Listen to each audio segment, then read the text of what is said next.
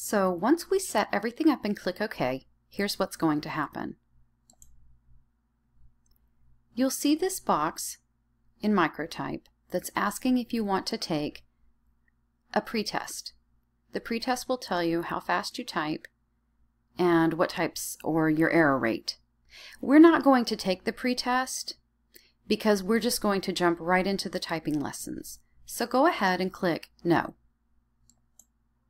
Now, when you click No, you'll hear a person with your earphones begin to talk. It will be a man's voice telling you what types of details you'll see in Microtype. What our class will do is first we'll do the Alphabetic Keyboarding unit, then we'll do Numeric Keyboarding, Keyboarding Skill Builder, and Numeric Keypad. Each one of these will take you several weeks. So we're going to start with Alphabetic Keyboarding.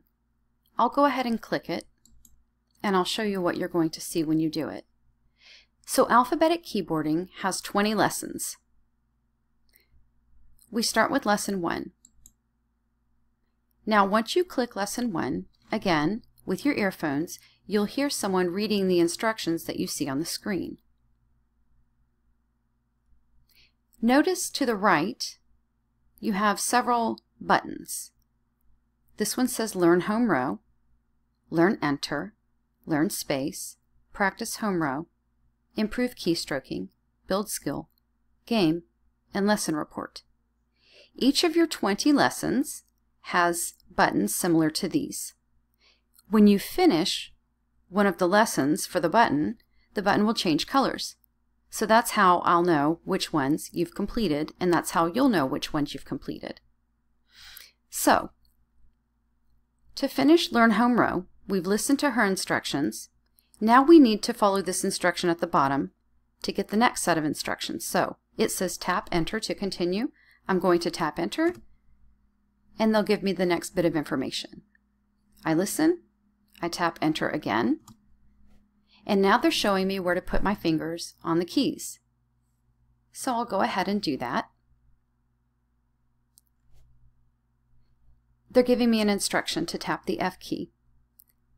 Once I tap F, it'll go to the next instruction which says tap D. So I'm going to tap D, S, A, J, K, L, semicolon.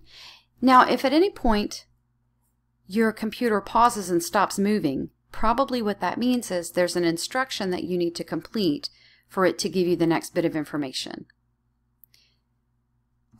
One more important detail that I'm going to show you now is that you'll get some questions about whether to continue or repeat. See this question at the bottom? It says, repeat this exercise, tap yes or no. When Microtype asks if you want to repeat, in this class, we need to say no, because we have so much to cover, we don't want to repeat things we've already done. Sometimes you'll get a question that says review or continue. Again, go ahead and choose continue, because we don't want to review things we've already learned. Unless you really feel that you didn't understand or that you really need more practice with that aspect, go ahead and continue. So for this one, repeat this exercise, I'm going to click no. Now, notice that I've finished the first little group, so this box is checked. Once I finish Learn Enter, it'll be checked. Learn Space and continuing on, they'll be checked once I finish them. So go ahead and begin your Microtype lessons, and when you have questions, raise your hand and I'll come around to help you.